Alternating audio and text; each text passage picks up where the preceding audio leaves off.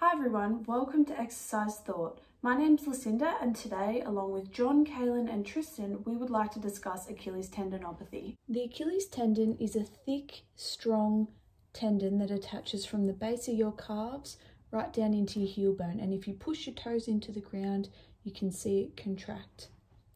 There are two types of Achilles tendinopathy. The first one is mid-portion, in which you would feel pain more so up here, and then there's insertional, where you would feel pain more so at the base of your heel. The Achilles tendon can become quite painful, swollen or stiff if a tendinopathy is present. Achilles tendinopathy is most often seen in people who perform a lot of repetitive movements that put the Achilles tendon under load, such as running.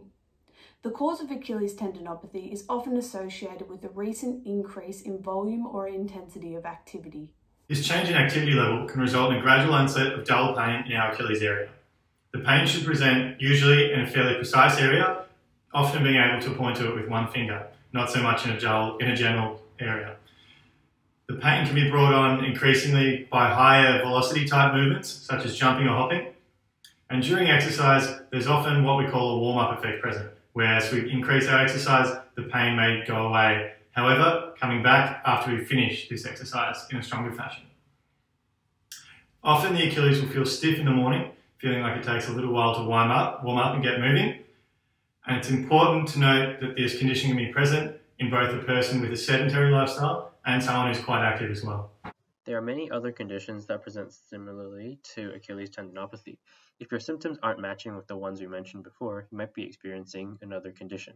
For example, a rupture of the Achilles tendon will have presented with a popping sound on the moment of injury and a sharp pain, likely associated with sudden movement from this movement to this movement.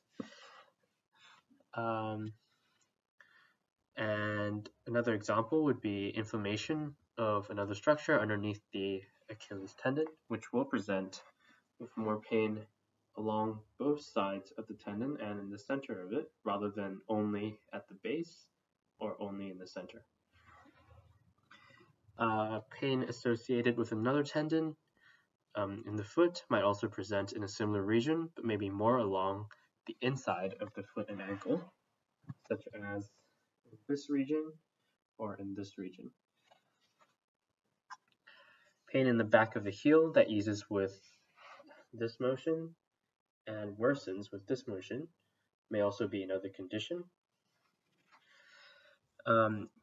Your physiotherapist will assess the cause of your ankle or heel pain and determine an appropriate treatment plan for you. There are 4 broad treatment stages for Achilles tendinopathy. First, you will need to manage your pain. This will be achieved through load management and a combination of individualized therapies, which may include ice and static strengthening exercises. Next, you'll need to start to strengthen your lower limb through an increasing range of motion. In stage 3, it's important to improve the tendon's capacity to store and release energy, so the focus will shift to exercises which involve jumping and landing. The final stage is return to play. Again, this will be completed in a measured way to build resilience while trying to avoid flare-ups. These stages should be thought of as a continuum rather than a rigid structure. The patient's capacity and their response to treatment will dictate the best approach rather than simply sticking to the formula. This is why load management is critical in your recovery. Some flare-ups will occur. That's normal and it's okay. Your physio will help guide you through the process. If you have any questions, please don't hesitate to contact Exercise Thought.